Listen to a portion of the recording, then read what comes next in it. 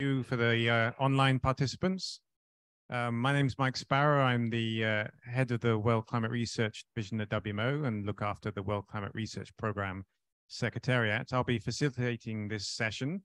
Very shortly, I will hand over to Helen Clue, the Vice Chair of the World Climate Research Program, for the first introductions.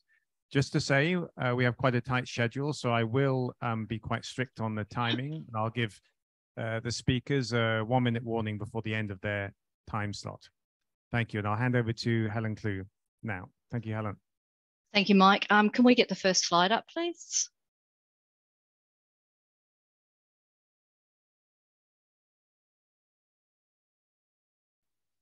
No, good. Okay, there we go.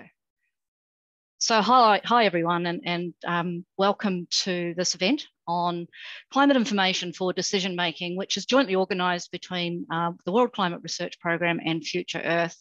If we could go to the next slide, please. It's really good to have you all here. As Mike has said, my name's Helen Clue, and I'm the Vice Chair of WCRP's Joint Scientific Committee, and I'll be helping run this event today along with Mike. Our chair, Professor Detlef Stammer, sends his apologies. He couldn't make it today, but he did ask me to welcome you all to this event, and he looks forward to hearing the outcomes of the discussion. Just to briefly set the scene, the presentations that you're hearing here at COP and the recent IPCC Sixth Assessment Report, of course, all paint a stark picture of the impacts and risks of anthropogenic climate change for our ecosystems, our communities, their health and the economy. The challenge of making rapid, large and sustained reductions in greenhouse gas emissions is enormous, but it's critically important given that these impacts increase with every increment of warming. While we must focus on emissions reductions and the transition to a low carbon economy, society also needs credible, useful and usable climate information to better manage these impacts, build preparedness and adapt to the changes in our climate that are already underway. This information is needed at a scale that's meaningful to individuals and communities. In short, we need to bring society into our science, and that's really the theme of this event. We have, if we could just click down, please. We have 3 exciting, what I've called sessions. So the talks come in 3 groups with a short time for questions in between each of these groups.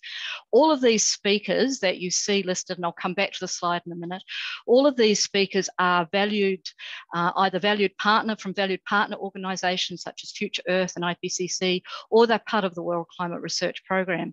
So I want to briefly explain a little bit about WCRP. So if we could go to the next slide, please.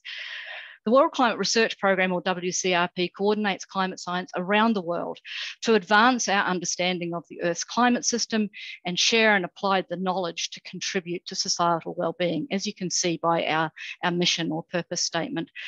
WCRP was established over 40 years ago, and at that time it was exploring 2 key questions. The first is, what is the extent of the climate predictability? Could you please go back? I'll say next when I'm ready for the next slide. The extent of climate predictability and the extent of humans' influence on climate.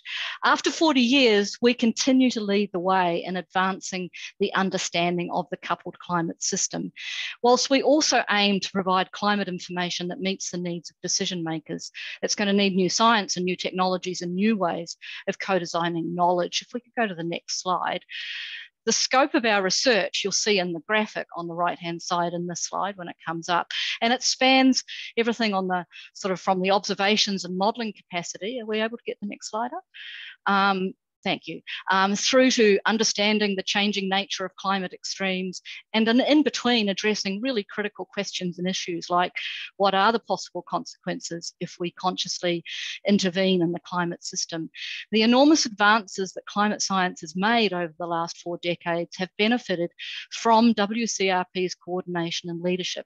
It's helped us to build observing systems and develop climate models that can provide climate change projections into the centuries ahead. If we could go to the next slide, please. Helen. WCRP's role in coordinating climate science is critically important for our IPCC assessments.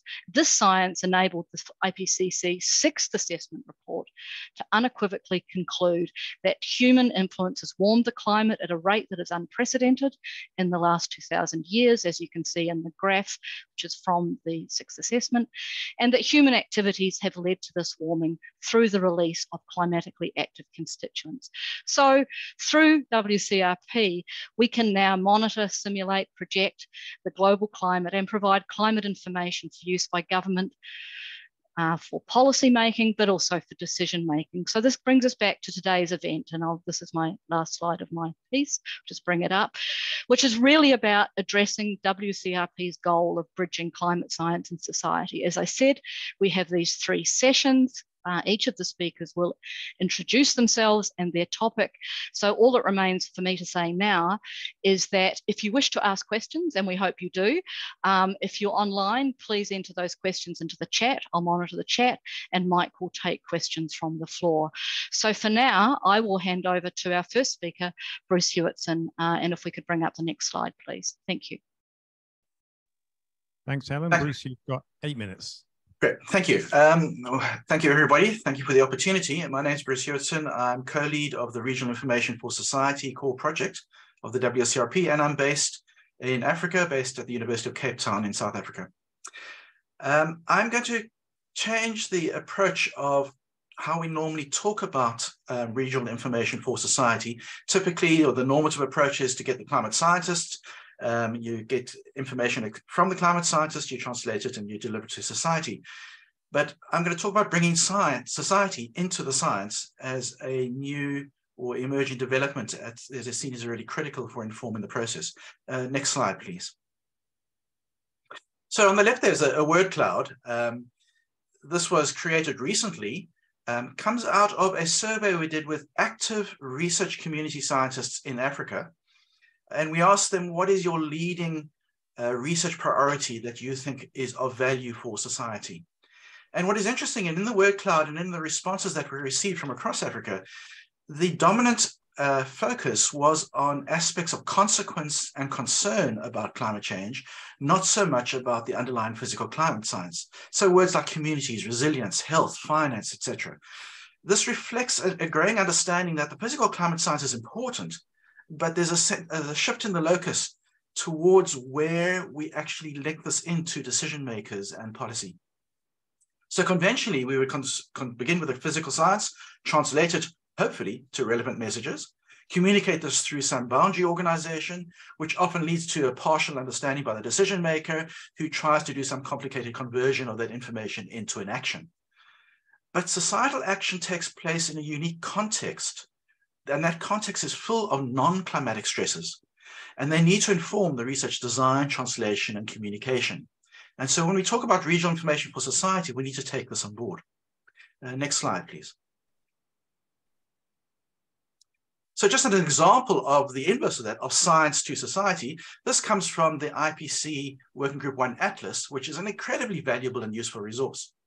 But it creates a problem when you try to bring this into societal decision-making. So I just highlighted a box there over Africa, where on the left-hand side, we have 33 global climate models projecting a change in rainfall. On the right, we have 31 regional climate models from the Cortex experiment. And you can see there's some fundamental contrasts in there. And when you go as a delivery pipeline from the science activity through to society, the decision maker sits with this on their desk and they have a fundamental issue of, what do I do with this? How do I handle this? Next slide, please. So a case example, one of the approaches we've done is to start looking at how context informs the science.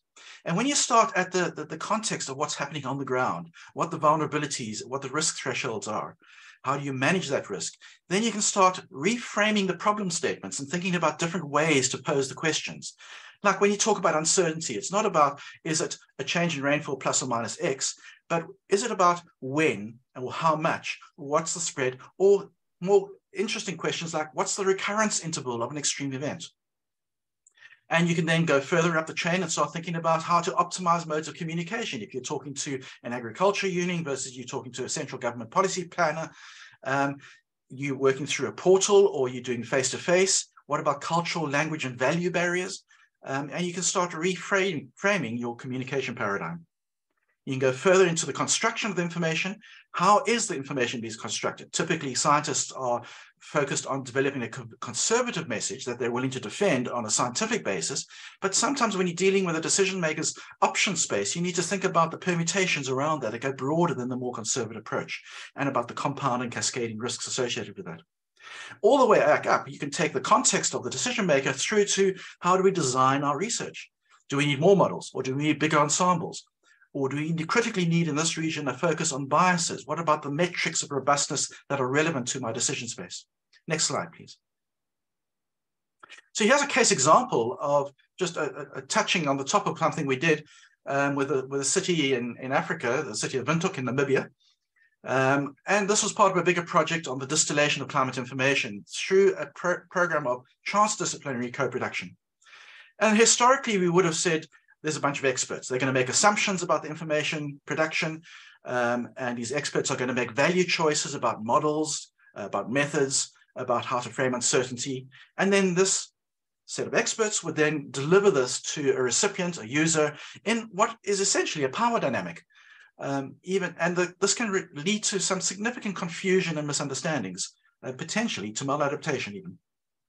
So inversely, we would begin with context, interrogate the context. And after interrogating the context, we introduced climate risk narratives. And we said, here's a set of information that we framed in the context that we've interrogated, mapping out futures, mapping out possibilities in the context of what you're facing. And we backed this with training of the city councillors focused on their underlying assumptions and try to build trust between their decision context as an equal peer with the disciplinary expert, saying, well, let's try and understand each other and what the limitations of what we face are. A number of learnings came out of that, such as how you frame the challenge ensures an appropriate design. And framing the challenge, stating the problem statement very carefully, makes a big difference in terms of the outcomes. There's also a very strong narrative around the barrier of uncertainty. And this really needs careful framing.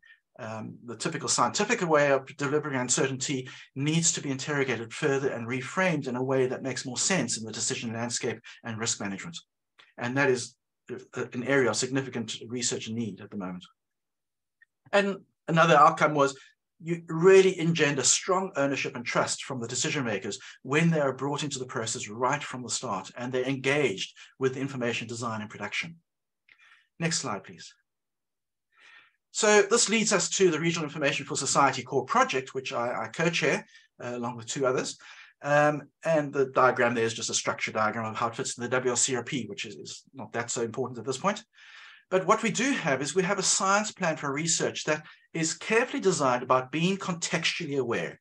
The design of the research is saying we do this research in the context of society. We want to generate scale appropriate information. We want to translate to relevant information.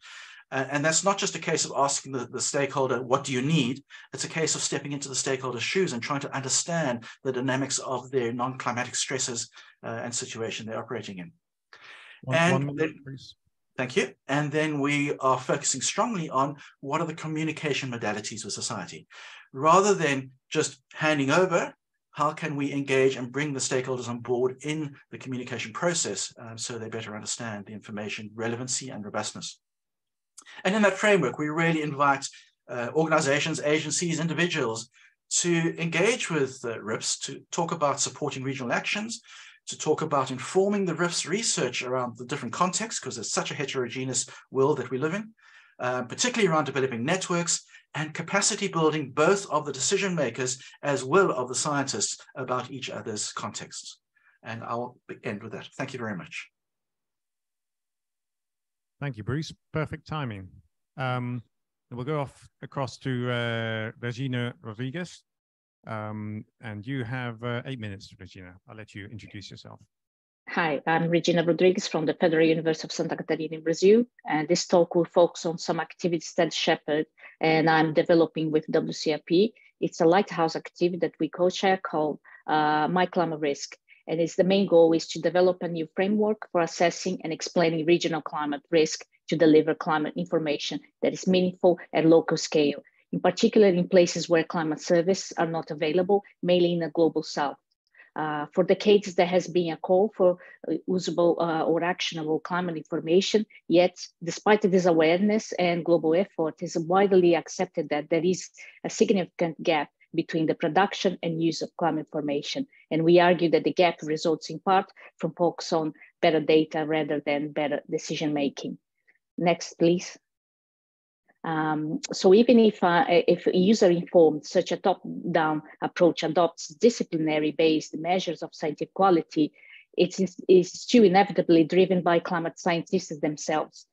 It does violate the core principles of co-production, which has a rich legacy in sustainability studies. In order to be useful, climate change science has to break with the traditional research assessment policy paradigm, just as Bruce said, and bring into existence a community of users. Hence the title of my talk, Inverting the Construction of Climate Information for Local to Regional Climate Risk. We believe that the science itself can be reconfigured to be more fit for purpose. In other words, making the research useful in the context of climate adaptation and local climate risk. The challenges are, first, dealing with the complexity of local situations, which can be addressed by expressing climate knowledge in a conditional form. Second, the importance of simplicity when dealing with deep uncertainty, which can be addressed through the use of physical climate storylines or narratives. A third aspect is the need to empower local communities to make sense of their own situation. More details can be found in this study entitled Small is Beautiful, which I published recently with Shepherd in PNAS. Next, please. So to make things concrete, I briefly show a case study in South America, which illustrates the nature of the challenge. In austral summer of 2013-14, Eastern South America experienced one of its worst recorded droughts in the left panel.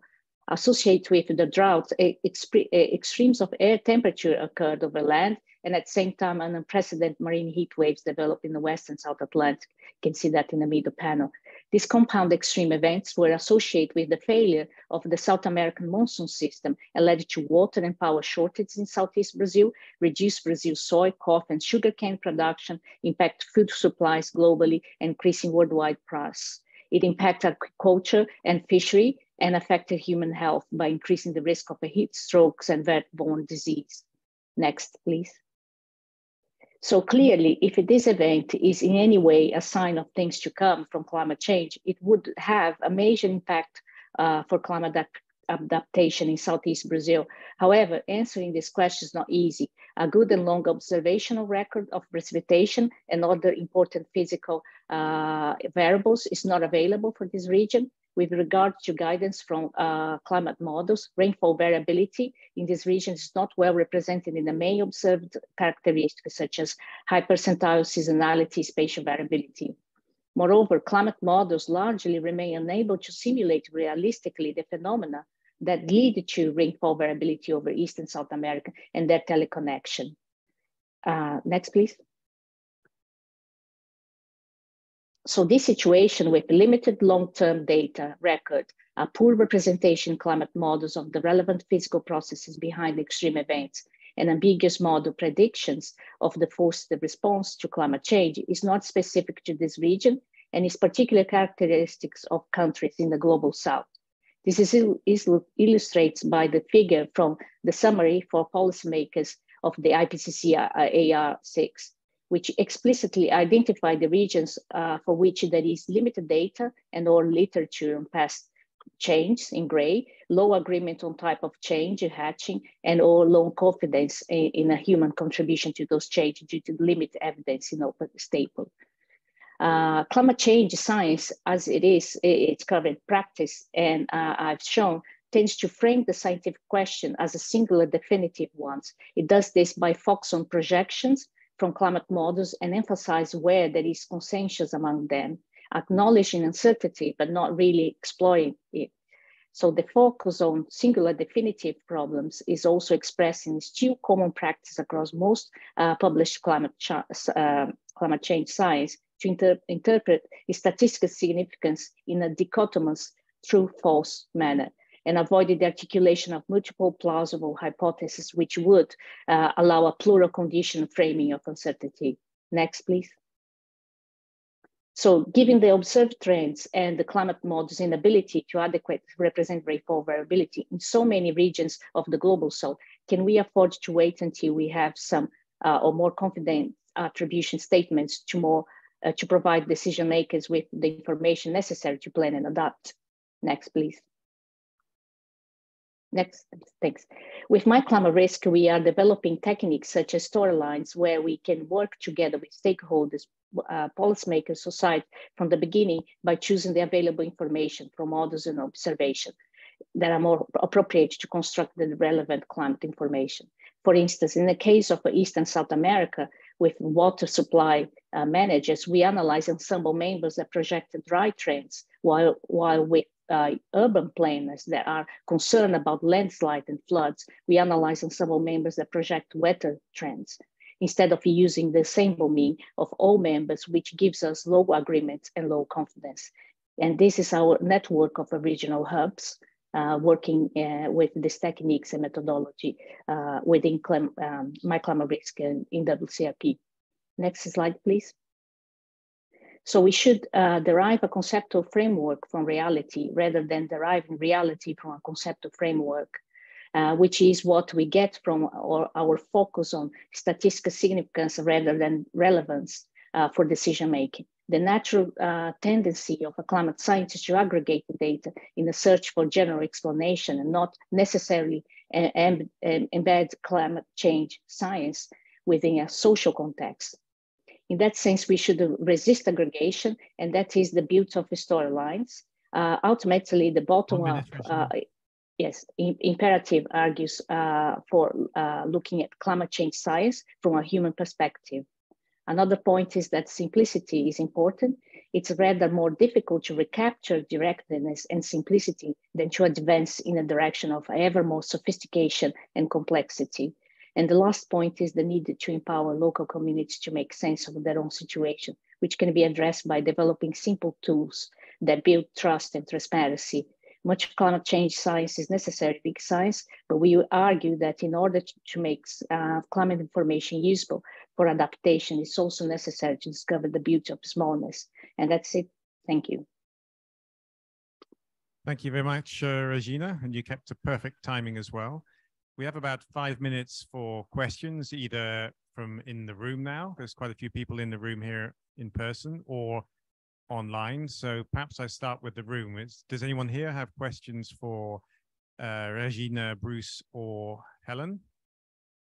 Otherwise, we'll go see if there's anyone online who wishes to ask a question. I can hand you the microphone so people can hear you.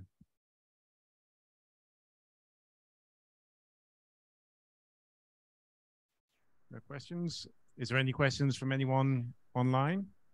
So Mike, I'm not seeing any in the chat. So if you are online and you have asked a question in the chat, my apologies, but I can't see anything.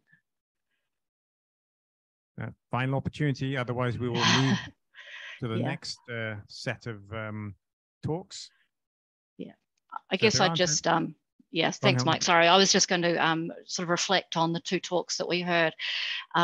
And I wanted to thank Bruce and Regina for the approach that they've taken. It's really characterizes the transformation, if you like, or the evolution of where WCRP wants to go, in addition to doing our fundamental climate science, but thinking about how we can build these bridges so that our climate science is meaningful and useful to society. So really important to start with that characterization of what society needs before we go into the science. But I think we'll go to the next set of talks, and I'll just do a very brief introduction to this.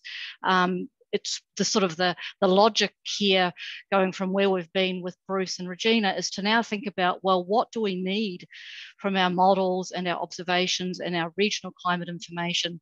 And so we'll have Christian, and then we'll have Daniela.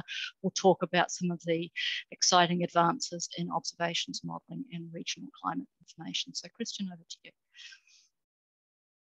Thanks so much, Helen. So we'll move to Christian. Christian, you have up to 12 minutes for your joint presentation. Thank you. So my name is Christian Jacob. I am located in Melbourne, Australia, where I work for Monash University, and I'm the co-chair of one of the lighthouse activities of the WCRP called Digital Earth. And I've prepared this presentation together with one of the co-chairs of another WCRP activity, which is the Earth System Modeling and Observations Project, Susanne Tegmeyer. So you hear the collective thoughts of two people. And what I wanted to do is introduce you to the fact that our agreement to keep warming at a certain level of ideally 1.5 degrees, maybe 2, has actually major implications for what climate science needs to do next. Because, next slide, please. And the reason is that for us to construct a net zero economy, both nationally and internationally, there's new knowledge that we need that we currently don't have to the degree of confidence that we have. And that is, we need to know the future of our weather. And let me explain why I think that is. It's indicated by those icons on the left. Let's take the renewable energy sector. A carbon neutral and net zero economy requires us to make a lot of our electricity from the weather. So the weather isn't just that devastating flood and that massive heat wave that we're expecting more frequently as our planet warms. It is also a day-to-day resource that we are all relying on, and that we have to rely on increasingly as the planet warms, because to achieve our net zero agenda requires us to exploit the weather at a scale we've never exploited it before. In addition, to keep exploiting it at the scale we've already been exploiting it, for instance, to create fresh water for people, to grow food for people, and to have ecosystems that are actually functional. So there's a big challenge beyond knowing the development of the global mean temperature, beyond knowing continental scale change. We really now, and beyond knowing extremes, which we have done major progress on, made major progress on over the last decades. We now need to know the future of the day-to-day weather, how it interacts with the variability of our climate, and how it will change as our climate is changing. That actually, next slide, please, has major implications for our tools. Our current tools are actually not quite up to the task, and we have to do some major, create some major new science initiatives to actually meet that challenge. Why are our tools not up to the task? Well, on the left, you see on the top the current depiction of my continent, Australia, in a current global climate model. And at the bottom, you see what it might really look like at a resolution of about 5 kilometers.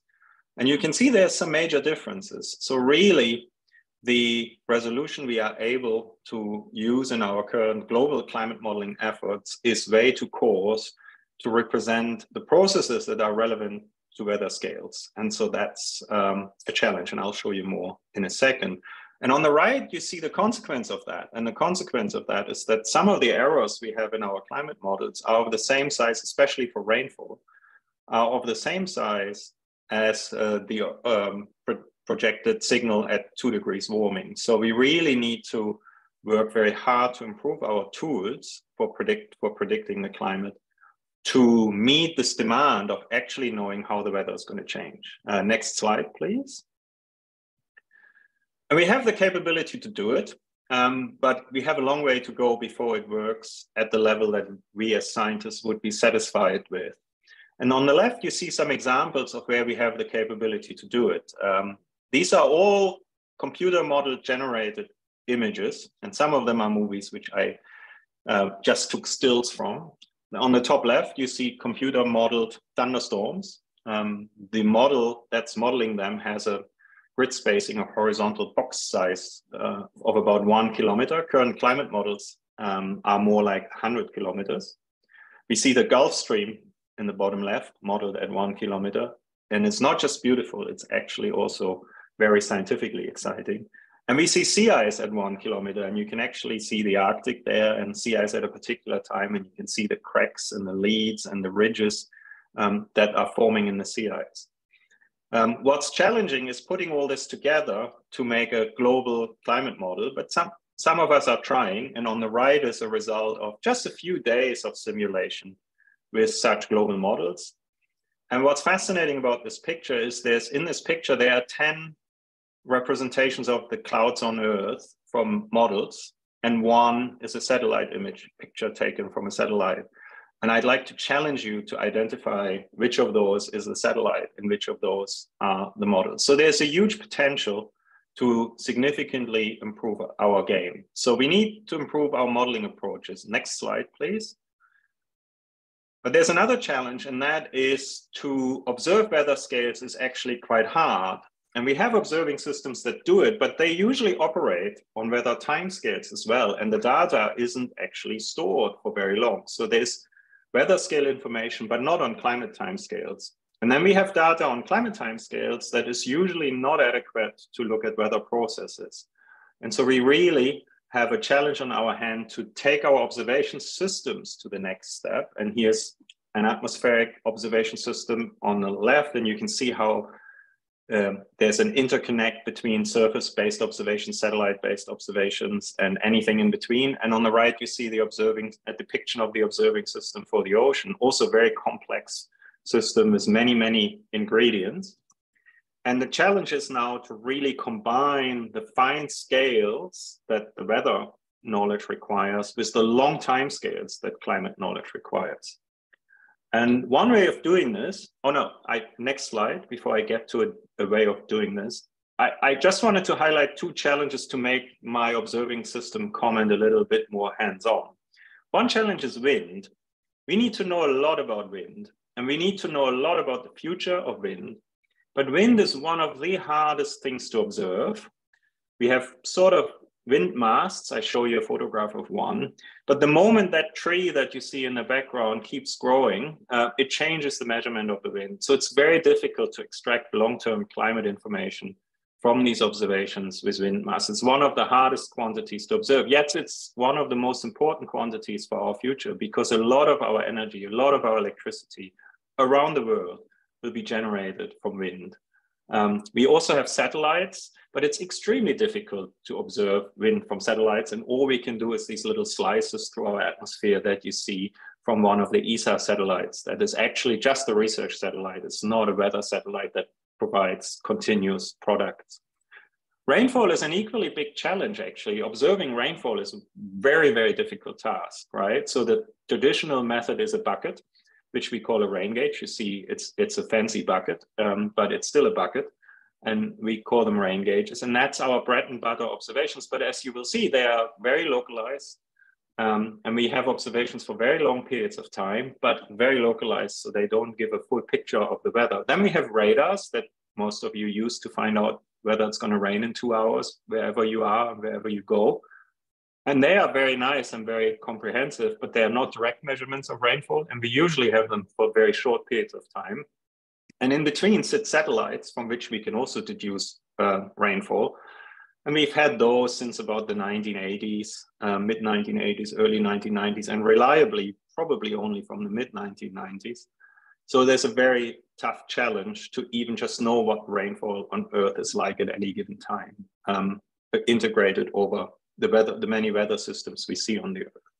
Next slide, please. So one of the techniques we use and intend to use in the future is we need to merge the observed information with the information we get from the models. That works better the better the models are. So there's a link to building better models and improving the modeling. And the technique we use is data assimilation. So we have a large program now in the WCRP to think about how we can do this for climate. This is an activity that's very frequently undertaken in weather forecasting. In fact, it's undertaken all the time. But adapting this to climate timescales is actually another one of those large challenges. All right, so how do we bring it all together? Next slide. There's, of course, one more component which you've heard from Bruce and Regina about, and that is there's the human component. Actually, I claim very few of us really want to know about rainfall and really want to know about wind. We as climate scientists obviously do, but you as users of climate information, you want to know how much wind power, how much electricity can I make from wind and where? You want to know, will this catchment flood? What will the stream flow be for this river? These are the questions that we really have. And how might that change as our climate is changing? So really the additional component, even in this rather technical area of modeling, is that we also want to integrate decision-making tools directly into the workflow. And we actually have to do that because our traditional way of operating, that we run our climate models, we store their output, we provide that to people who have models that model crops, that model wind power, that model stream flow. That paradigm will no longer work once we have climate models that run at a grid spacing of about 1 kilometer. And the reason it's not going to work is the volume of data is just too big. So really, we need to bring together 3 general areas. The area that I described is the sort of climate science data assimilation modeling, together with the digital revolution, the high performance computing, data handling systems, the Internet of Things, the way we observe the world. You know, we observe the world more through our mobile phones than anything else. And the third component is the applications. And to do this, the WCRP has 2 programs, and that's the next and final slide that I just wanted to alert you to. And one is the so-called Earth System Modeling and Observations Core Project, which is a project that really builds the underpinning tools for what I've been talking about. And then leading the charge in this revolution of climate modeling and observations is the Digital Earth Lighthouse activity. And both of them together actually put WCRP in a great place to try and lead this next revolution of the way we do climate modeling. And if you want to find out more about it, please contact me, contact Suzanne, contact Helen, Mike, any of us, and we'll give you more information. Thank you. Thank you very much, Christian. You also kept a perfect timing. We'll hand over to Daniela now. Daniela, you can introduce yourself and you have 8 minutes. Thank you. Thank you very much. Hello from Hamburg. My name is Daniela Jakob. I'm based in Hamburg in Germany, and I would like to share some views from the Codex community, which I have pulled together with Silvina Solomon, who is a co-chair of the WCRP Codex activity, and Irene Lake from the IPO, Codex IPO. Codex is a regional initiative which is providing worldwide information for risk assessments and adaptation options. Next slide, please. Codex has been developed about 10, 15 years ago in order to carry out organized experiments to bridge the gap between the global climate models, as you see here, the upper ball on the left side, to the local needs. And the Codex initiative has utilized limited area modeling in an organized, coordinated way for all continents of the world to provide information on regional and local scale. Codex is carried out with a lot of modeling studies with many, many contributors, and it's meant to act as a platform. Next slide, please. A platform in which the global collaboration is connected by local and regional information, by local and regional expertise, to take into account not only the local and regional climate phenomena, weather phenomena, which are impacting local and regional societies and ecosystems, but also to learn from the expertise of the local experts. We heard in the first talks about the co-design, the co-collection, the co-development of information, and Codex as a modeling effort has already worked in this co-design and co-development frame since many years to provide state-of-the-art and reliable information which is fit for the purpose, which is designed with the local experts in a way that it is usable and useful to carry out local and regional risk assessment, vulnerability studies, but also to support adaptation to climate change. So Codex acts as a platform, as a facilitator for coordination and cooperation to transfer the knowledge which has been gained, for example, in an assessment about adaptation options and its usefulness and its impact, so that it can be transferred from one continent to the other, from one context to another context. It is closely connected to other WCRP initiatives, and there are some platforms which provide data like climateinformation.org, which I think is important. Codex efforts go into assessments, for example, the two I've mentioned here on climate in different regions. Next slide, please. Today, I would like to give you a few ideas about the diversity in which context for which sectors and cross-sectoral activities the Codex data can be used. Here from Vietnam, there is an integrated water management and urban development study where you see that in this study, in working out the course through inception to the pilot investment for the demonstration, there is a dedicated slot where information is needed on how, for example, weather and climate conditions are changing and how they are, how strongly they can impact the region and serve as the base for planning. Next slide, please. Usually, as an example here, the data information is developed on a scientific basis, as I said, in a coordinated way to minimize uncertainty, but also to get a reliable information about the possible spread of future climatic changes. And it is assessed, evaluated, and quality controlled before the data goes into applications. Next slide, please. When it goes into application of very different kinds. I will not talk today about the scientific side to explore the regional and local changes of weather phenomena and climates, but I would like to give you a few ideas in which relationship the data can be useful. For example, if you're interested in spreading of diseases and how this spreading of diseases is influenced by climate change. And there's a very interesting study here on the impact of future climate change on malaria in West Africa. But of course, it also plays an important role on food production and food reliability. So for example, if you look at the impact of potential warming of 1.5, 2 or 3 degrees on the crop suitability and planting season over West Africa or in other regions of the world, it is important to get information about what Christian just said, precipitation, for example, but also wind and temperature and others. Next slide, please.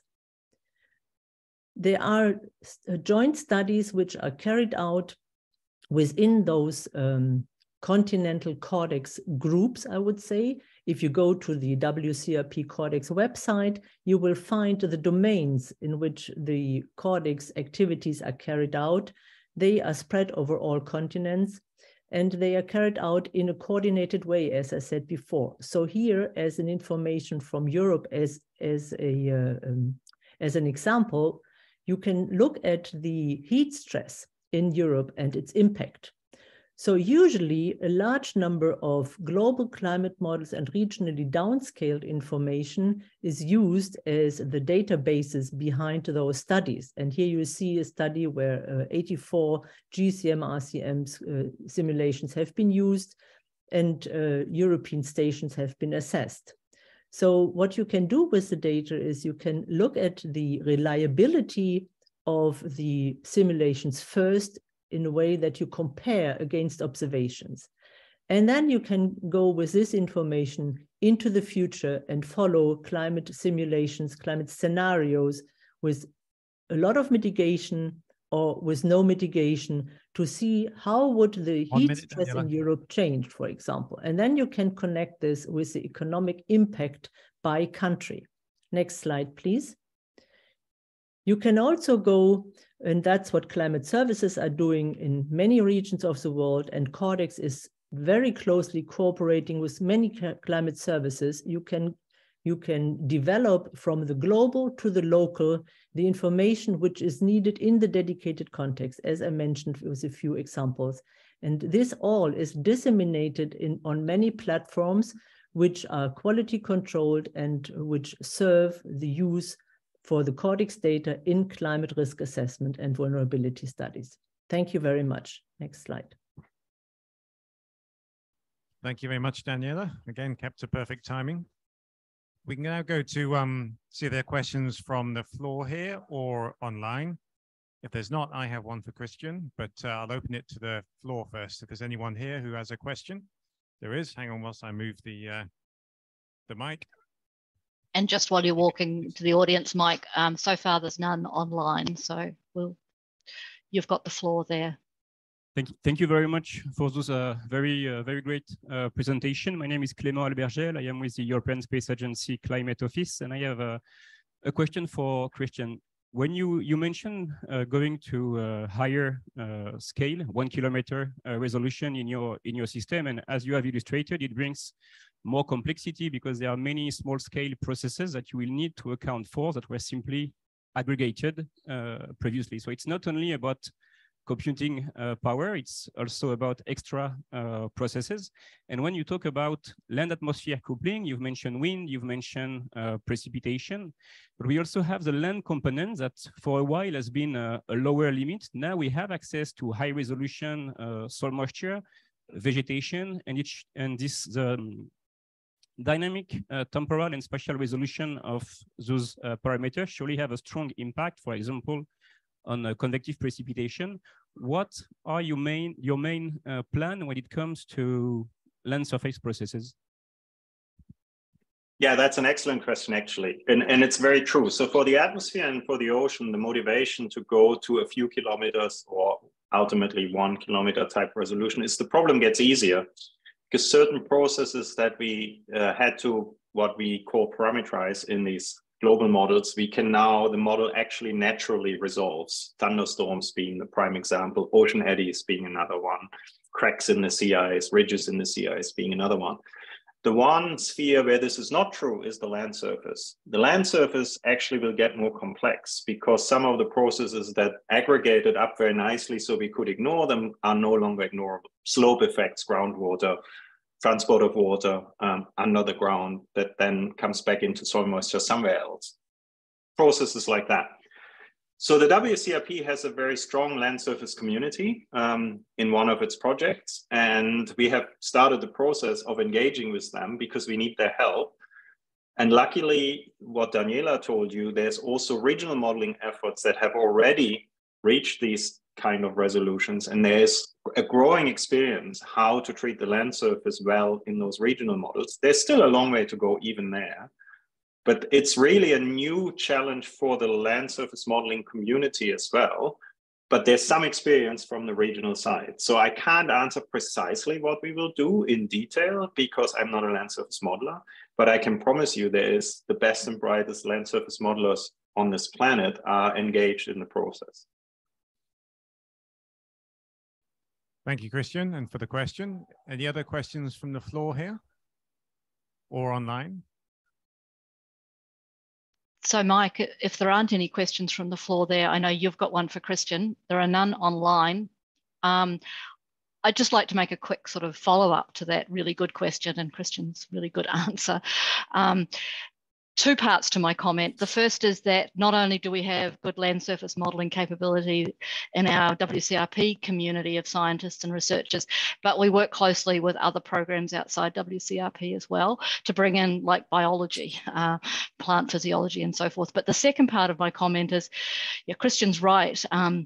It does, going to a higher resolution makes some aspects of the land surface and the land atmosphere coupling quite more complicated. But I just want to remind us all that actually makes it harder, but that's the really important thing, because guess what? Where people are, whose health and ecosystems as well, it's at those finer scales. So there's a real scientific and impact imperative to get those processes represented as well as we can, because actually some of the applications that we need to address are at those scales. I'll stop. That's just a comment because Daniela's got her hand up. Daniela. Yeah, thank you very much. And triggered by your answers and the question, I just want to say that, of course, we are also working towards the integration of mitigation and adaptation options which are changing the land surface. So different land management options, which, for example, are strengthening the CO2 uptake of soil. Also, activities which are around re-wettening of peatlands are very important for not only mitigation, but they are also important for local climate.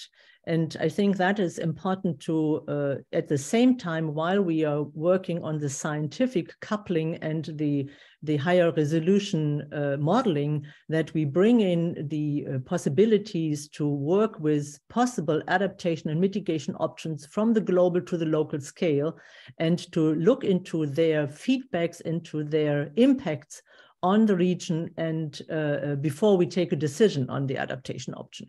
So there's a long way to go, but I think it's extremely important and it is extremely urgent. Thank you, Daniela. That's a very important point. How are we going for time, Mike? Have we got any more questions from the floor there? We've got about a minute left. We do have another question here. So I think that'll probably be the last question. Let me just hand it over. Thank you. So I'm Richard Jones from the Met Office Hadley Centre, and I'm just wanting to follow up on the question from Clément and the response from Christian. I'm just wondering whether there's sufficient integration or use of regional climate models in terms of understanding the system and going to very high resolutions and bringing in integrating observations with these issues around land surface modeling within the ESMO framework, because ESMO seems to be very focused on global couple modeling, but it's very clear that the high resolution regional models have a very good role to play in the development of the very high resolution for these issues around the land surface. I'm just wondering whether any of the panelists can comment on the level of integration between the Cordex activities and the ESMO activities, and whether we need to do more in that space. Okay, so I will comment because we've just had a workshop. And so the Digital Lighthouse activity is actually an activity that understands itself as a model development activity for kilometer scale modeling. And it does not distinguish between global and regional. And it's our goal to have actually what we call a global regional alliance for model development, for the development of the future generation of models that actually draws on the experience that you mentioned. I think we would all put the hand on our heart and say we could have done better over the past decade. And so we are committed to doing better over the next decade. And in fact, since you probably read these things, Richard, there's a WCRP report will come out about this workshop where this is actually quite an important topic as to how to build this global regional modeling alliance, which we are committed to doing, because it makes a whole lot of sense when you go to these resolutions, right? So yes, watch this space. Thank you very much, Christian. I think we should move on. Thanks very much for the panelists so far and for the questions we've had. Any final comments, Helen? Otherwise, I think we should move on. No, nothing from me. I think we'll go to the next, what I call session, which is actually, it's a nice segue because we're now going into the impacts and attribution, and we'll have 4 talks. So I'm going to hand straight over to Gabby. Can we have Gabby's first title slide up, please? Hopefully it's on its way. Here it is. Thank you. Good morning, or good whatever time it is in your place. So I'm going to talk about attribution and prediction, focusing particularly on heat in my short slot. And some of the results here have been contributed by my colleague Andrew Shure in Edinburgh, and it has been co-developed with Rowan Sutton, who chairs the Explaining and Predicting Earth System Science Lighthouse, and I'm co-chairing the Lighthouse on Safe Landing Climates. Next slide, please. Thank you. So this is a picture from the Intergovernmental Panel on Climate Change recently released report on causes of climate change. and shows on the left-hand side of the slide the observed warming with uncertainties of just a bit above 1 degree in comparison to what we estimate to be the contribution by various trace gases and external forces from how they perturb the radiative budget of the planet on the right side of the slide, and from attributing changes causes to the observed change in the middle. This middle panel basically is derived from taking the shape in space and time of the change that we expect from the models, but looking at observations for the magnitude of the change, and we find that the total human influence is very similar to what the observed change is, with some uncertainty, so that the observed warming has been pretty much caused by anthropogenic influences, and then we can to some extent disentangle the role of greenhouse gases, which is similar or more than the observed warming compared to the contribution by aerosols, which is still quite uncertain even in large-scale models, and with a small contribution by other contributors such as solar and volcanic drivers and internal variability. We recognize, though, that internal variability, while not being a big factor on very long timescales, is an important factor on intermediate and shorter timescales, and is something we need to account for when going forward, which I'm going to do on my last slide. But the next slide looks at this a similar analysis over the region of Egypt, looking at the observed evolution of mean temperatures over Egypt. In black, this is evaluated from an analysis data set of called BEST, but is reaffirmed by the 4 longer stations. And this is compared to the model simulation from the CMIP class for all forcings combined in red. And you can see that the observed and the model simulated change is quite similar. And if we do an attribution analysis, we can disentangle the role of greenhouse gases and aerosols combined against that from natural forcings. In other words, the observed change is very similar to what we expect from the models, with very small uncertainties, with some contribution by natural forcings, which in this case is particularly volcanic forcing. And you can clearly see that the Egyptian temperature has long left the range of temperatures expected from natural forcings only, and the variability that we observe is similar to what is simulated by the models. So even with a relatively coarse model, you can see that the mean temperature anomalies are similar to what the single class model simulates. Next slide, please. If we look at how what this means for climate change in temperature over the seasonal cycle, you can see the seasonal cycle at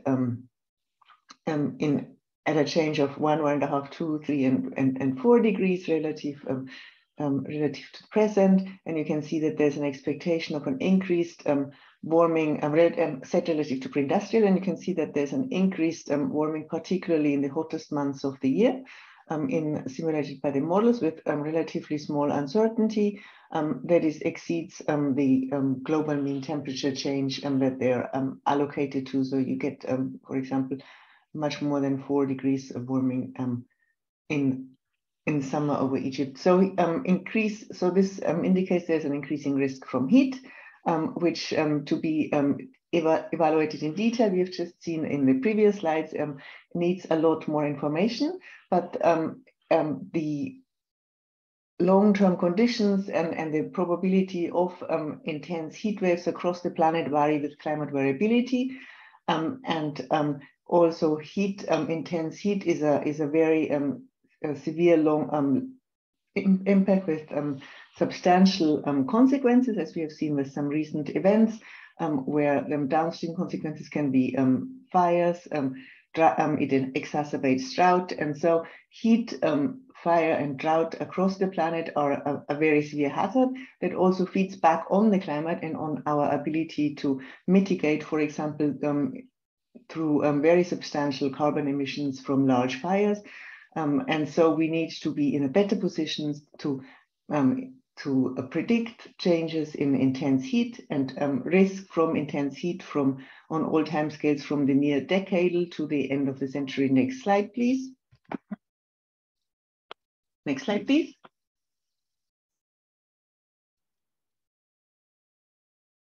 And therefore, the two of the lighthouse activities, APESC has a working group on assessment of current and future hazards, including heat, integrating attribution with prediction, and Safe Landing Climates has an activity on large-scale heat extremes that challenge adaptation, both on land and marine timescales. And so both of our lighthouses consider compound events and their impact on sustainable development goals.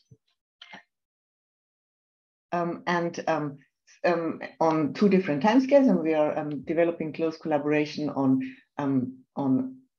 better assessing this very severe hazard that could endanger our ability to mitigate climate change if by large release of carbon. Thank you.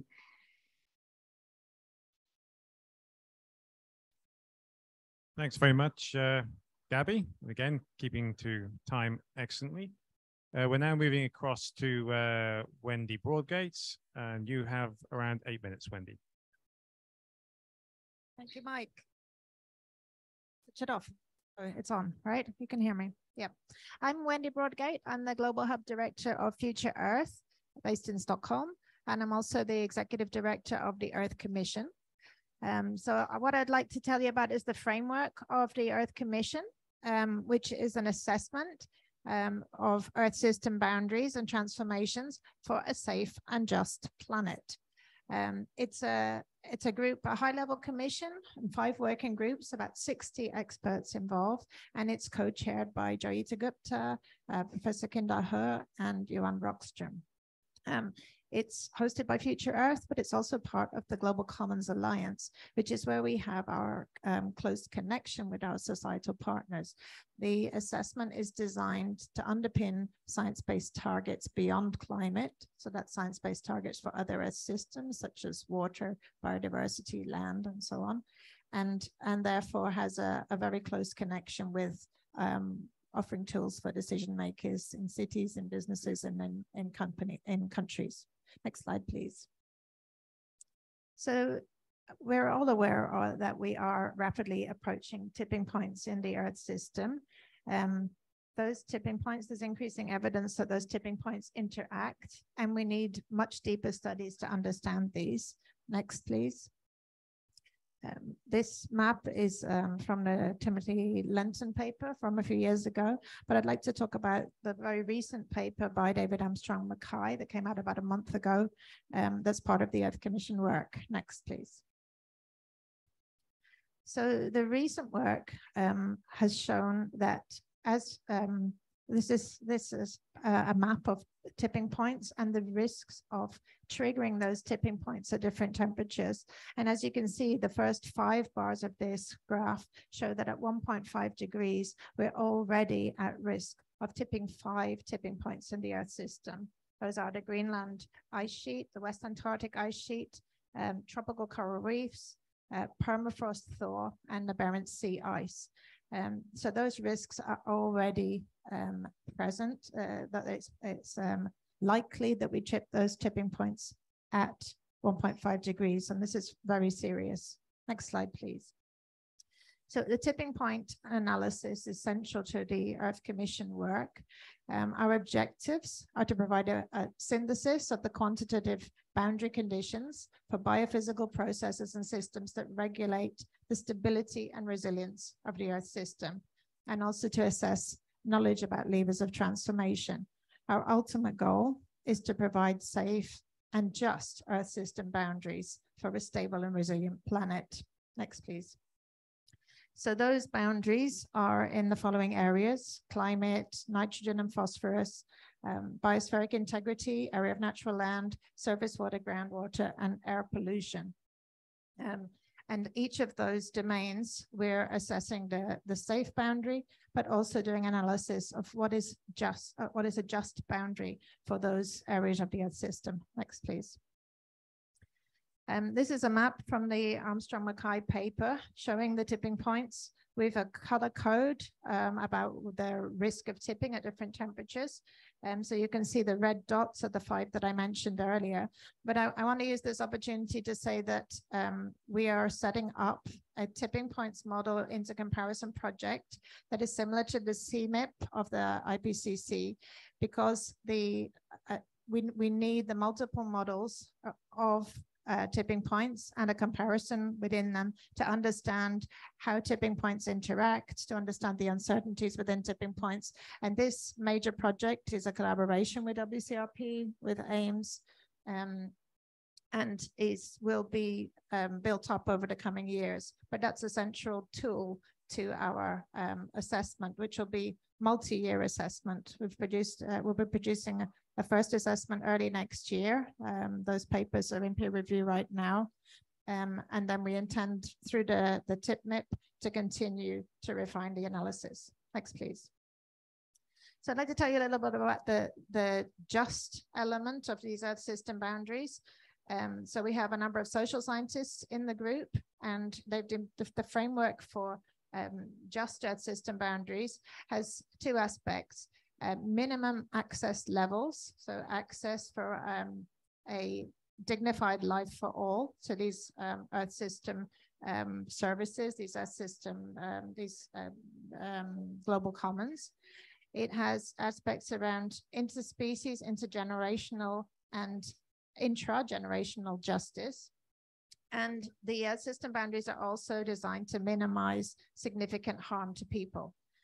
So ultimately, we then combine the safe boundaries with a just boundary to create a corridor, a safe and just corridor for people and planet. Next, please. So as I said, we have our safe ceiling, our boundary defined by the biophysical stability of the planet. Next. We do a justice analysis for what is no significant to people, no significant harm to people for that global commons. If at the safe level for the biophysical boundary, if there's significant harm to people, we need to make that boundary more stringent. So the just boundary is often, but not always, more stringent than the safe. Next. And then we have the floor of the corridor defined by minimum access for a dignified life. Next. So there we have the stringent Earth system boundary and ceiling and the access floor. Next, and a safe and just corridor. And if the access floor exceeds the ceiling of the safe ceiling, we don't actually have a corridor. And in that case, in order for development to happen, for everybody to have access to our global commons, we need significant transformation to bring that access floor down. So we need to reduce overconsumption considerably, particularly in the rich parts of the world. Next, please. So as I said, the Global Commons Alliance is the framework within which the Earth Commission sits as the scientific component. The analysis is designed to underpin the setting of science-based targets for businesses, cities, and nations. And the Science-Based Targets Network is a network of NGOs specifically designed to use this analysis to help companies to set targets, similarly to the Science-Based Targets Initiative for Climate. But this is for the other areas of the ES system. And then there are other components of the Alliance that are working on mobilizing society around this, having accountability around these targets, and also mobilizing and measuring system change. Next, please. And finally, I want to just make a shameless plug for a report that we are bringing out tomorrow, the 10 New Insights in Climate Science. This is a collaboration between Future Earth, WCRP, and the Earth League. And we produce it every year. And there's a press conference at tomorrow morning at 9. So thank you. Thanks very much, Wendy. And I'll eat my words. You kept perfectly to time. So we'll now hand over to Junyi. And you have 6 or 7 minutes. Okay, thank you. Good morning, good afternoon, and good evening. I'm Junyi Lee at Busan National University, Republic of Korea, and also I have served as coordinating lead author of AR6 Working Group 1, Chapter 4 on global climate change. Today, I'd like to briefly introduce some part of advances in developing physical climate information for decision making assessed in the Working Group 1 contribution to IPCC 6 assessment cycle AR6. Next, please. As we heard from previous talks, there have been great advances in developing climate information for decision making, particularly in the near term and at the regional scales. And those advances are big bone of IPCC assessment. And also the current activities will be really important for the next cycle of IPCC assessment, I believe. And climate change is a global phenomenon, but its manifestation and consequences are different in different regions. Thus, the climate information should be considered in the regional or local level for their risk assessment and impact studies. And for the first time, Working Group AR6 Working Group 1 provides a detailed information of regional climate changes with a focus on more regional detailed information for risk assessment, adaptation, and other decision making.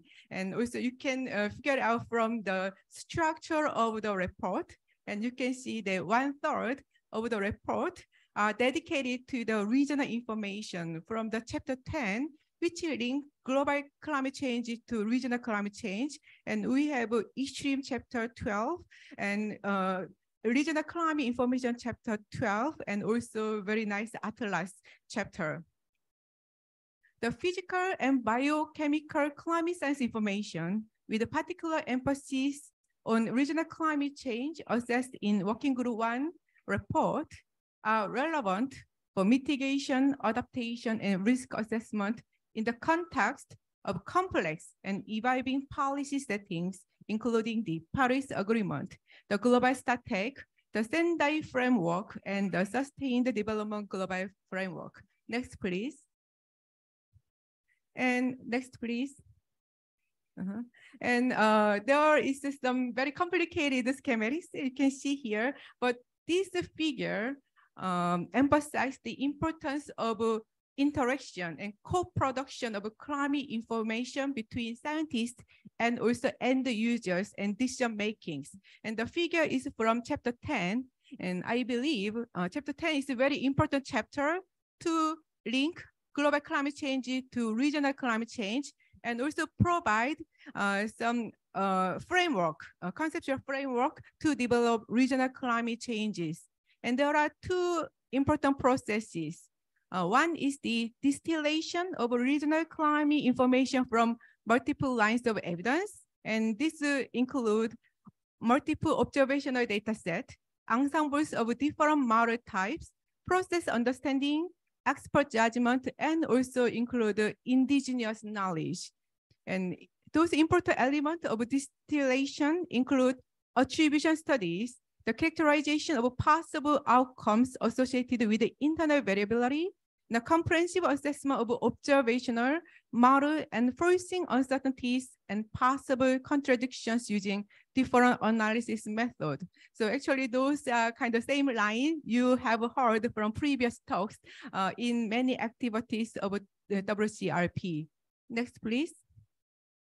And the other important process is the distillation of regional climate information, taking the user context into account. So the collaboration, communication with the users are very important. And also taking the values of the relevant actors into account when co-producing climate information and translating this information into the broader user context actually improves the usefulness and fitness and uptake of this information. Next, please. Then also in the Working Group report, we try to better provide information of potential relevance to the 2023 Global Strateg, which include remaining cumulative carbon emissions budget for a range of global warming levels, effects of long-lived and short-lived climate forces, observed climate changes and their attribution to human forcing, projected long-term warming levels and projected changes in sea level and climate extremes under different scenarios, and near-term climate information for adaptation and mitigation options. So if you see the SPM of Working Group 1 report, one section C, was devoted to providing those information. Next slide. And this is my final slide, and I'd like to conclude this short talk with this slide. And this is some of key scientific questions to inform near-term adaptation and mitigation options and also global status. And those are, I think, very important questions. And across the report, we try to assess and address those questions, but many of those questions are outstanding, and also many of the questions are very relevant for the recent WCRP activities. So let me just point out a few questions. What are projected key climate indices under different emission scenarios in the near term? So where internal variability play a very important role. Okay, so this is almost done. And also I'd like to emphasize that there may be some near-term surprises which may result in particular adaptation challenges, such as large volcanic eruption similar to the 1992 Pinatubo eruption, and also other internal variability like the triple La Nina event occurred in recent years. So those are very important information we need to better understand and better address. Okay, I'd like to stop here. Thank you. Thank you very much, Junyi. And now, last but certainly not least, we have Sonia, who's online. So over to you, Sonia. I think you have about 7 minutes. Thank you. Yeah, thank you very much. So I speak about past and projected changes in weather and climate extreme, especially related to the assessment we had in the latest IPCC report. I was coordinating the chapter on weather and climate extreme with Bing Zhang for Environment Canada, and I was also involved in the 1.5 report. Next slide, please. So I think we realize that we are in a climate crisis. If we are just looking at recent weather and climate extremes, such as those included on this slide, we have had a range of major weather extremes, which also were very impactful, such as the heat wave in Canada last year, in which temperatures of more than 49.5 degrees were reached. There was also flooding in Germany with many deaths associated to it. This summer, we had a major drought and heat wave in Europe. Again, there, many people died of the heat, and there were major impacts of the drought. And finally, of course, flooding in Pakistan, just as one first example, with 1/3 of the country, which was covered by water. Next. So all of these events were made more probable due to human-induced climate change. From the knowledge we have now, from the literature, we see that these type of events are more probable now, and they will become even more likely with increasing global warming and also more intense. Next slide. So regarding observed change in weather and climate extremes, an important point from our chapter, and it was the first time that there was a full chapter on climate extremes within the IPCC assessment, is that the evidence of observed change in extremes has strengthened. We have much more evidence on those changes, not only because we have more science and more papers, but also because there have been more events that occurred in the meantime. We also have from the literature evidence that some recent hot extreme events would have been extremely unlikely to occur without human influence on the climate system. So we are starting to see some events that we would never have expected without human influence. Regarding the extreme events that were considered within our chapter, there was really a range of events, all of which are affected in some way by human-induced climate change. For instance, temperature extremes, heavy precipitation, floods, droughts, storms, tropical cyclones, in particular compound events. A very important conclusion is that we are finding that human-induced climate change is already affecting many weather and climate extremes in every region across the world. Next slide, please. So regarding these points, this is illustrated in those maps. You see here for each of the different regions of the world where we are already seeing some increase in hot extremes, extreme rainfall or droughts. And clearly we see that every region is affected in some way. So basically no region is spared. And I think this is an essential message because of course there are some hotspots of change, but really nobody is spared in some way. Next slide. Regarding the projected changes, so we see already now we are strongly affected by climate change, and there are already some major changes in extremes, but obviously with increasing global warming, this change will be further amplified. So we have an increase in the frequency and intensity of several climatic extremes.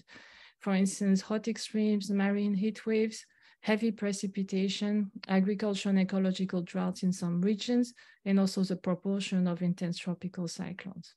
And a really important point, I think now for the COP27, is that we already have much higher risk at 2 degrees compared to 1.5 degrees, including some irreversible impacts. And I think we need to be aware of this. It is worth it to limit global warming as close as possible to 1.5 degrees, because as we would go into massive changes, further changes. Next slide, please. I just want to illustrate this for the hot extremes. We are looking at an event that would have happened only once every 10 years in a climate without human influence. Such an event on average on land is happening 3 times every 10 years. So again, this is illustrating that climate change is already happening now. We are already suffering the consequences of human-induced climate change. Next. At 1.5 degrees, such events will happen 4 times every 10 years. Next. At 2 degrees, it will happen 6 times every 10 years. This means that the majority of summers would be extreme. You see already at 2 degrees, really a massive change. Next. At 4 degrees, it will happen 9 times every 10 years. So basically, almost all summers would be affected. Next slide, please. So to conclude, it is worth limiting global warming to 1.5 degrees to avoid further increases in extreme events. But of course, time is running out. That's why the decision at the COP27 are essential. Next. And I want to finish with those words from IPCC, which already came from the IPCC Special Report on 1.5 degrees. Every action matters, every bit of warming matters, every year matters, and every choice matters. Thanks for the attention. Thank you very much, Sonia, again, for keeping to time. In fact, every speaker kept to time, which is excellent. So we do have time for questions now. So first of all, if there's anything from the in the hall here, if anyone wishes to ask a question, I will hand on the mic. We do already have a question. You just introduce yourself. Hello, my name is Pipen Prakash and I'm from Fiji. So I work for the National Met Service in Fiji. My question is with reference to attribution of extreme precipitation. I know it's quite difficult, especially in the tropical regions. I just want to understand what's the latest on attribution of extreme precipitation to climate change, especially in the tropical regions. Yeah, so I can answer this point. In our chapter, basically on global scale, we find that heavy precipitation is becoming more intense with increasing global warming. So we have evidence that those events are intensifying with increasing global warming. And they have already intensified. Sorry, Sonia. I just wanted to invite Gabby to make a comment as well, if she wishes. Okay, yeah, no, Sonia has, I agree totally with Sonia. The difficulty with precipitation is that individual precipitation events are very difficult to attribute because there are sampling issues. For example, the very extreme boulder flood a few years ago was difficult to attribute because it was a rare and very local phenomenon. So this emphasizes the challenges that our particularly our first set of speakers have emphasized on regional change. But on large scales, the heavy precipitation on average is increasing and increasing in a similar way as climate models have predicted. So under the same weather conditions in a warmer atmosphere, you get more heavy rainfall in a warmer and moister atmosphere. Thanks, Gabby. Any more questions from the floor there, Mike? Any more questions from the floor here? Or online? Sorry, what was that last comment? I missed that. If there isn't, I'll quickly ask my question to Christian, and thanks, Christian, for staying up. I know it's getting very late for you. One thing, going back to the digital Earths concept, there has been talked about these regional digital Earths, so a digital Earth of Europe or North America or whatever. And there seems to be, obviously, there's a capability in these countries to have a regional digital Earth of those areas. But are there plans you're aware of, for example, a digital twin of West Africa or Southeast Asia? So I have not heard of any concrete plans. The concept of digital Earth is relatively young. It was first developed for global systems, but since then the idea has arisen that one could envisage having regional digital Earth. Why not? In the sense that you create a data set from these data assimilation methods that describes the state of the system, not just the natural systems, but including human systems, say over a continent. I am in Australia, so say for the Australian continent. And it actually links very nicely to what happens in weather prediction already. So one of the other bridges that we are hoping to build over the next 2 or 3 years is a very close collaboration between the weather and climate community in this space. And, you know, I think Daniela may even know a little bit more of early attempts on this, but this sort of, the concept is very young, I will say, but it is gaining traction, and it is really down to governments to actually buy into it, both on the global scale, where my personal view is the best implementation we could imagine, and I should say that at a COP meeting, is an international center that really involves many, many countries building this global digital Earth system together, rather than having individual countries compete with limited resources, both intellectual and computational. And then for the regional systems, they are somewhat cheaper because they don't have to cover the whole globe. Individual countries or consortia of countries could come together to build systems in their regions specifically to look at aspects of not just climate change, but environmental prediction and environmental change overall. So it's actually quite an attractive concept, I think. It just needs time to grow. So Daniela has her hand up, and I don't see any other hands up. So Daniela, let's go to you. Yeah, thank you very much. In Europe, there is an activity ongoing called Destination Earth, and that is closely related to this digital Earth idea, I would say, in which we are currently discussing the different options. And I fully agree to what Christian just said, that if you look at a fully systemic view of the Earth system, then the very high resolution, fully stretched, interactive, global approach is the one which we should go for.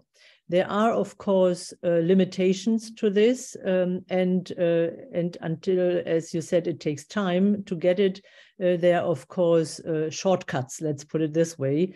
And they are regionally, so regional Earth systems, so regional systems are currently under discussion and being developed within Codex, but also with the user communities. But there are also subsystem activities, like, for example, the ocean twins or coastal digital twins, which focus on parts of the system in a more detailed manner, and which, especially if you look at the ocean activities, which are strongly guided by the local specifications and characteristics. And there is now the challenge to bring all this together to connect what we already know and where the experience is, as Richard mentioned before, in those regional or subsystem components, and how to connect this to the global effort. So I think it is a quite interesting move in the next 10 years to see what's happening here. Thanks. Thanks, Daniela. I don't know how things are there on the floor, Mike, but I was wanting to come back to Regina, and I see she's got her hand up. She's probably got a question, but if she had any short reflections about the role of society. We started there and we've gone through climate, and it would be, I'm keen to hear if you've got any reflections as well, Regina. But anyway, over to you. You have your hand. Yeah, just to say that then as we can see that this is going to take a time, and that's what the importance that we see that the climate extremes are coming faster than we think, and that's why we propose alternatives. Meanwhile, we have to go both ways, the sophisticated way, but the simple way, because what we're going to do now until we have these systems in place and that simulated climate well enough for the global south. And so we have to find alternatives, simple alternatives to work with. Meanwhile, that's just my comment.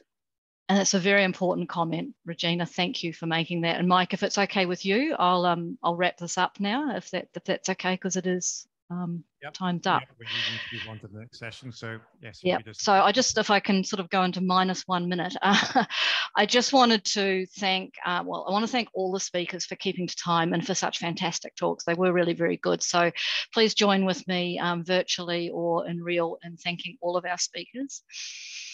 And I actually also had a very quick comment on the last session. I wanted to thank all of the 4 speakers for their talks, but also, Sonia, your last slide is just so important. Really thank you for reminding us about that. And Junyi, we're in Australia, there's other countries as well are dealing with the impact of a triple La Nina. And I think looking back is to the combination and exacerbation of risk by La Nina and climate change will be some very interesting case studies. But we should conclude. So if we could just get my last slide up, that would be wonderful. And I realise I'm probably starting to lose people, but apart from thanking everyone for their talks, I did just want to say that we hope to have a summary on the WCRP website, so watch out for that. And then just before I let you go, so on the next slide, I want to warmly invite you to continue the conversation, not over 90 minutes, but over a whole week. In October 2023, WCRP will be holding its Open Science Conference. It will be in Rwanda, in Kigali, in Rwanda, in Africa. And we really welcome you to join us, whether that's in person or from anywhere in the world. Our conference has the goal of advancing climate science for a sustainable future.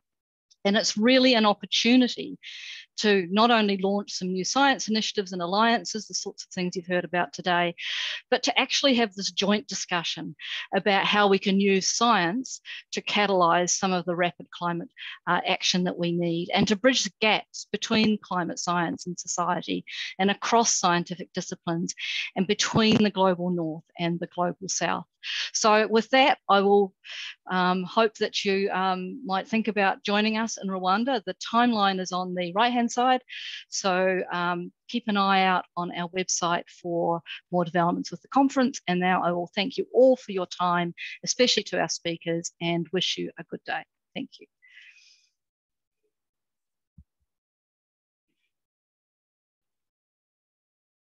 Thank you, Helen, everyone. And thanks also to the technical staff for making sure everything ran smoothly. Enjoy the rest of the call. Thanks, Mike. And thank you to you, Mike, actually, as well on the floor there. Thank you. Bye-bye. Bye-bye.